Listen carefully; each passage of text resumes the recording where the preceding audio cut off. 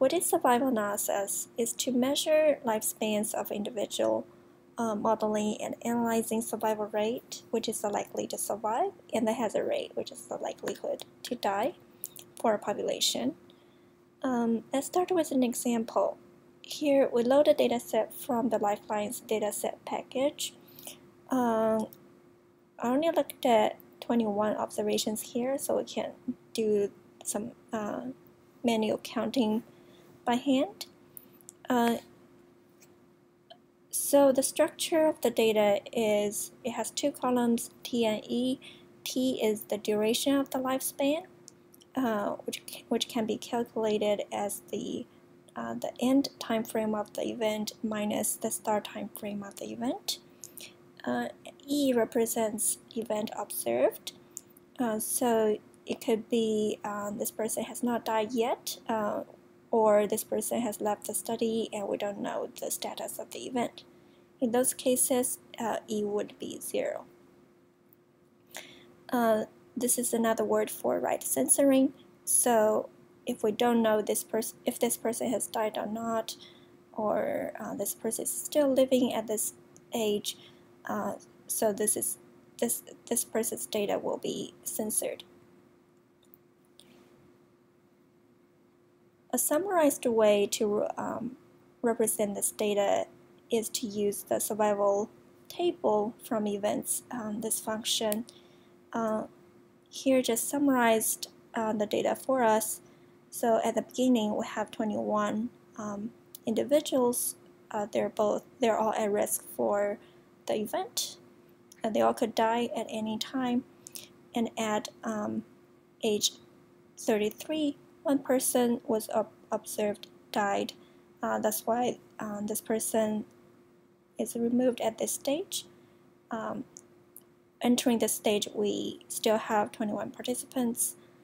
And at the next stage, the age 54, because we removed these participants, we only end up with 20 participants, and we observed 2% die. 2% died at this stage. And then the next stage, 2 people were censored, or we didn't observe the death event, and 9 people died. That's why 11 is gonna get removed from this stage. The most basic statistics of survival analysis is Kaplan-Meier estimate. The D here is the number of death events at time t, and here's the number of subjects at risk of death prior to time t. So we can calculate this by hand using our survival table.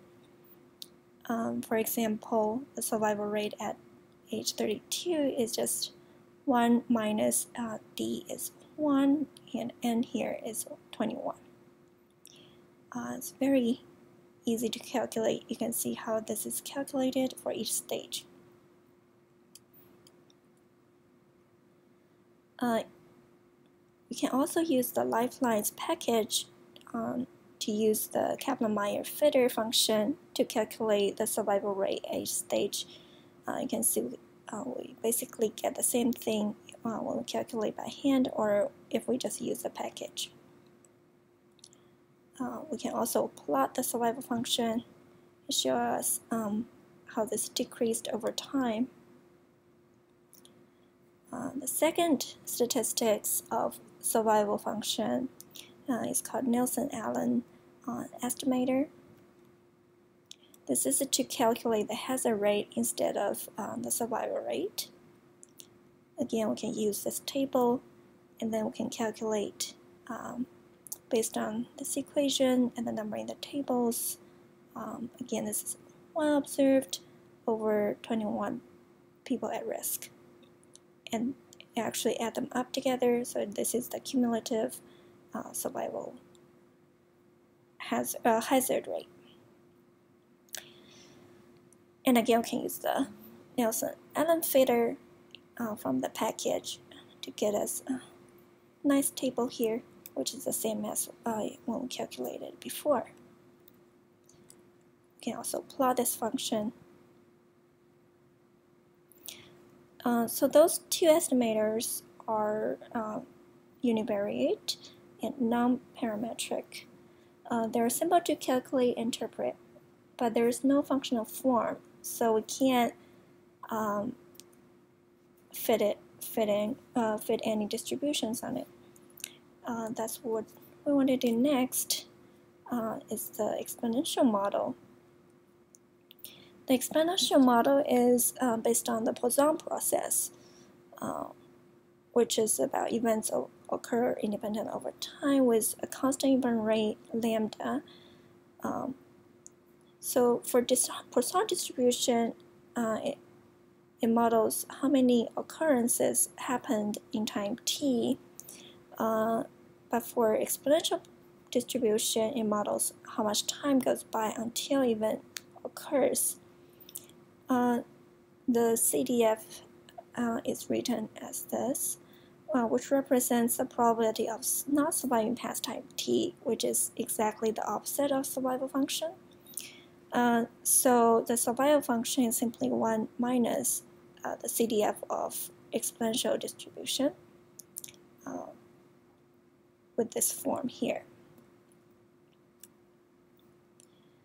If we use the exponential fitter from the package, again, we can get the results really easily. Another model that was used a lot is the Wavelength model. So the Wavelength distribution is the general case of exponential distribution with the special factor rho. When rho is less than 1, the event rate or the failure rate decreases over time. When the rho equals to 1, the failure rate is constant, which is the same as the exponential distribution. And when the rho is smaller than 1, the failure rate increases over time. Bigger than 1. Sorry, there's a typo. When this is bigger than 1, the failure rate is increased over time. Again, survival function can be written as 1 minus the CDF of the Wavelength distribution here. In the package, we can use the Wavelength fitter to fit our data. There are many more other kinds of parametric models. So how do we select our model? There are two ways, basically.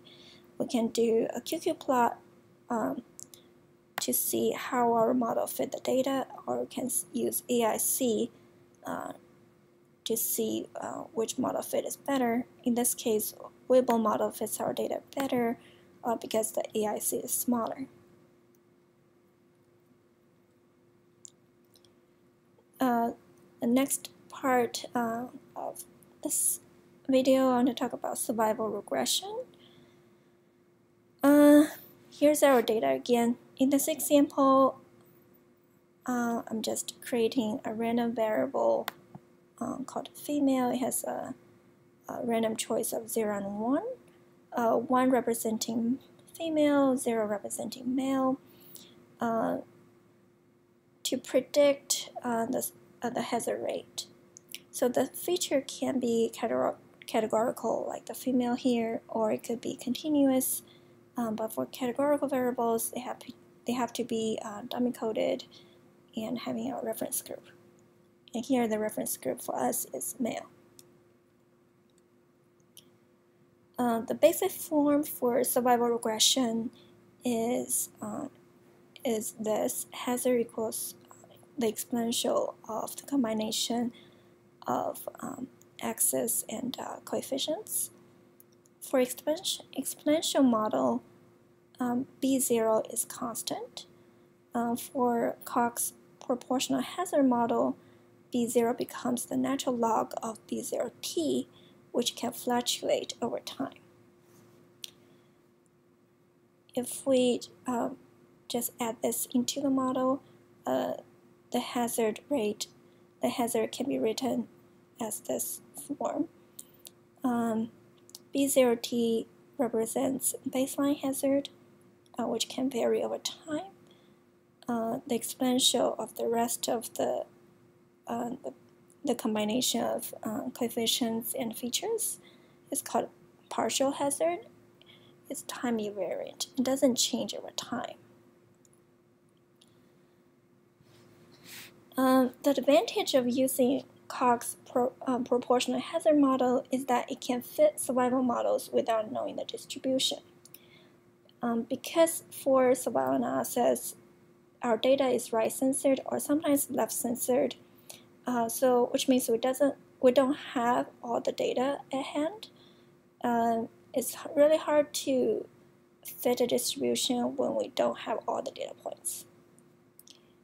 So it's great to use this model because it doesn't assume a distribution.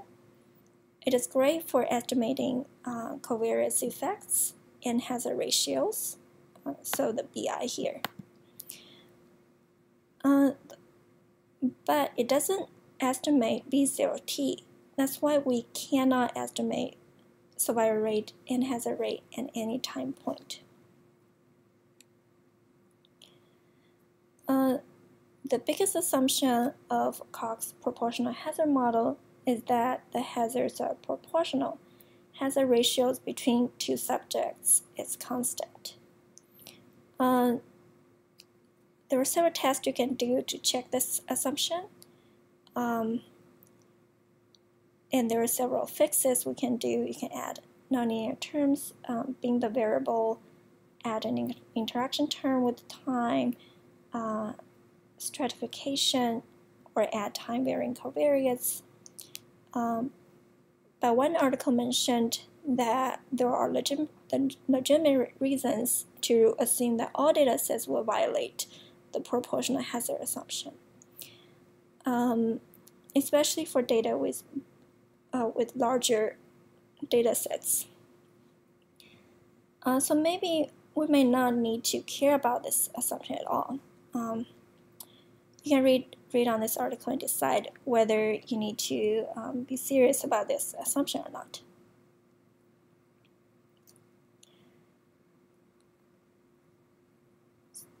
So here we can use the Cox PF fitter to fit our data. From the results, two things to point out is the hazard ratio is the exponential of the coefficients, 3.2, which represents that for any given time, female subjects are 3 times 2 as likely to die as male subjects. The p-value here is 0.02, which is less than 0.05, which means the effects of female is significantly different from 0, so which means female does have an effect here.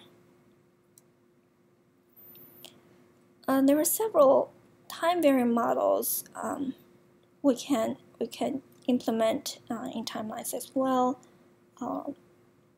You can read up on the tutorials on how to implement those.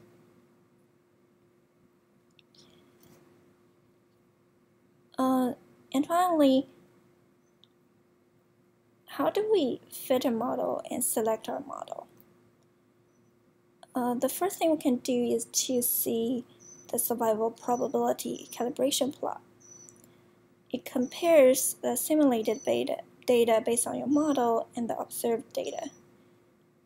So basically, it just tells you how your model fit or not fit with the real data. We can use this function to implement this plot. The second way is that we can compare model fit statistics. For each model, we can see the concordance, AIC, log likelihood, ratio test. Actually, yeah. So basically, we're looking at the AIC value and the log likelihood value. The smaller AIC is better, and the larger log likelihood value is better. Right, and larger concordance index is better.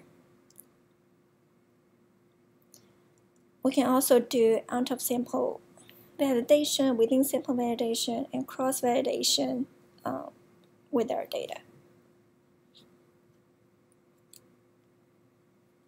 Finally, those are all the references I have used. This is a great video tutorials. There are several of them on survival analysis. The lifelines docs are amazing. I encourage you to read it. Thank you. Bye.